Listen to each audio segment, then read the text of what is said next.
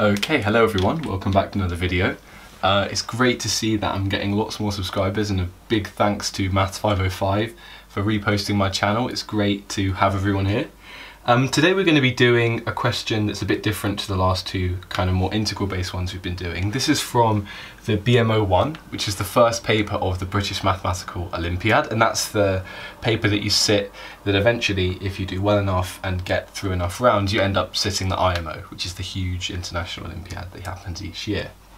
And I sat the BMO1 this year, and this was one of the questions that came up that I thought was really interesting. And it looks like it's very difficult to approach, and it is quite difficult to approach, but actually what we'll find is that it's a proof that involves some proof by induction that's not immediately obvious, and I'm going to be talking about how to solve it and how we can spot the clues. So I'll read to you what the question is. It says that we have a sequence of integers starting at A0 and continuing as A1 and A2 all the way up to AI, and we have these integers such that for any given term in our sequence AI, either AI is equal to 2 times AI minus 1, which is the term before it, minus AI minus 2, which is the term 2 times before it, or it's equal to 2 times AI minus 2, which is 2 times the term that was 2 times before it, minus AI minus 1, which is the term that was previous. And it doesn't tell us how to distinguish between these two for any given term, so we don't know. But we know it's got to be in either one of these forms, and this is true for all I greater than or equal to 2. Now it tells us that A2023 and A2024 are consecutive integers, and what it asks us to prove is that A0 and A1 are also consecutive integers. Now the thing that makes this so hard to approach is, firstly, I think actually notationally it's quite hard to get our head around because there's a lot of stuff going on, but also we've got an or here. We don't know whether AI is this or that, and that means it's quite difficult to come up with a way to even begin with our proof. But I think the clue that we're going to be looking at proof by induction with this question is actually given to us here, and it's in giving us A2023 and A2024 as consecutive. Because what you'll always know about proof by induction is that we need to start with a base case. When we're often proving results for summations, that tends to be, we say, okay, base case is when n equals 1, now let's let n equal k, and now let's prove that for n equals k plus 1 the same result holds. In this case it's going to be a little different because we're not doing summations, but we have got a base case. So how could we use our base case? We need to come up with what we actually want to prove. Well, why don't we try and prove that for all I such that I is in between 0 and 2023, that AI plus 1 is equal to AI plus 1, or that AI plus 1 is equal to AI minus 1. Now the reason we have to have this or here is because numbers being consecutive can go two ways. It could either be one bigger or one smaller, and so we'll have to treat these as two separate cases in our proof. But either way, we've got a base case that A2023 and A2024 are consecutive. And so now what we're going to do is assume, this is our assumption, that AI plus 1 is equal to AI plus 1. So we'll deal with the first option for our integers being consecutive. Now if this is the case, then AI plus 1 is also equal to either 2 times well, the term prior is going to be I, minus AI minus 1, or we've got that AI plus 1 is equal to 2 times AI minus 1 minus AI. Now, just to clarify where this has come from, it's that we know that for ai plus 1, it always has to be equal to either 2 times 1 less than it minus 2 less than it, or 2 times 2 less than it minus 1 less than it. And that's kind of how we've represented it here. So let's rearrange these two expressions and see what it yields for us.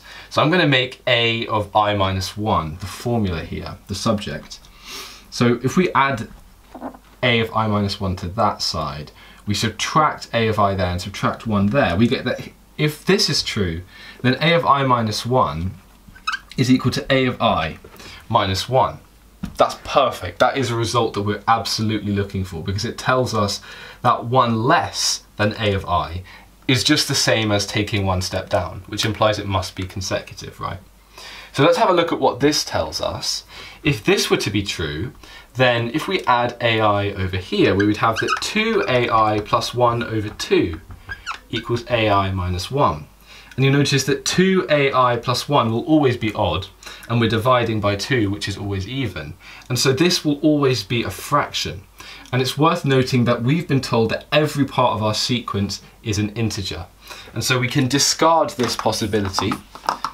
And so we only have to consider the case in which a of I plus 1 equals 2a of I minus ai minus 1. And luckily this yields for us exactly the result we wanted. So what we can say is that if a of I plus 1 equals a of I plus 1, it implies that a of I minus 1 equals a of I minus 1. And therefore we've got the inductive chain that we want. We can move along each term in our sequence. So for example, if we were to choose I as 2023, we would have that a 2024 equals a 2023 plus 1, and that a 2022 equals a 2023 minus 1. And then we would choose an I1 lower, and we could begin to find every term in our sequence, and we can see every one is going to be consecutive.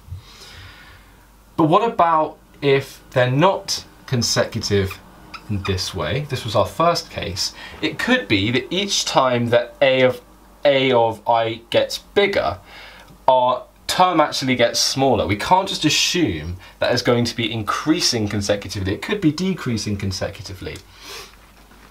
So let's have a look at our second assumption.